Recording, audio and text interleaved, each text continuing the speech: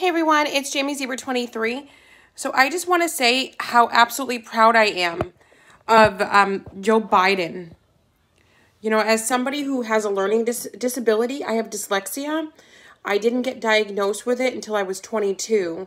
I just remember I was always in detention because I was writing my B's and D's backwards. And, you know, I was always self-conscious about the way that I wrote. What if I do it again? I didn't know that that was dyslexia because it was never, you know, they threw me in detention. So I didn't get a driver's license until I was 32 because I was so afraid that I wouldn't pass the road test because when, you know, they say go right, I have to think about it for a second and then I'll know the right from the left, but it's not an automatic thing for me. So different, like small things like that can really hold a person back. And I will say that it has held me back.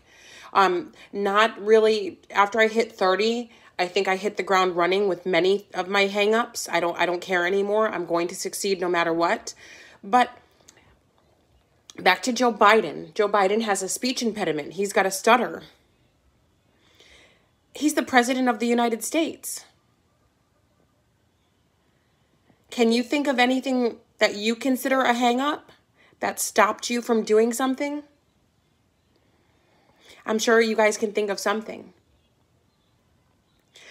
So next time you think about your hang-up, Joe Biden's going to be the president of the United States. He has a speech impediment. That still haunts him. He still has some trouble. So it's sad that people have made fun of that, but I commend him on that. You know, he's had that his whole life. You know, I didn't get over my hang-up until I was in my 30s. So that's 30 years of time a little bit wasted. You know, not living my full potential.